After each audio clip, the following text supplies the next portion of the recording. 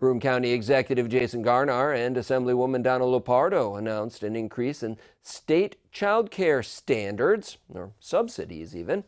The new child care standards would support anyone earning below 300% of the federal poverty level with assistance. Previously, the income standard for child care subsidies was 200%. Lopardo says that in this year's budget, New York State allocated an historic $7 billion for child care. Jennifer Perney, the Child Care Resource and Referral Director at Family Enrichment Network, urged families to take advantage of the increase in coverage.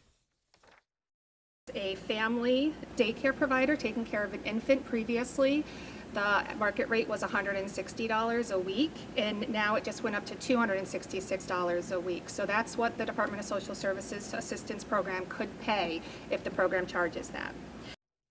Perney says the average price for health care per family, or I'm going to guess she means child care here, that we meant to write child care. Perney says the average price for child care per family in New York State is roughly $8,000 to $12,000 a year.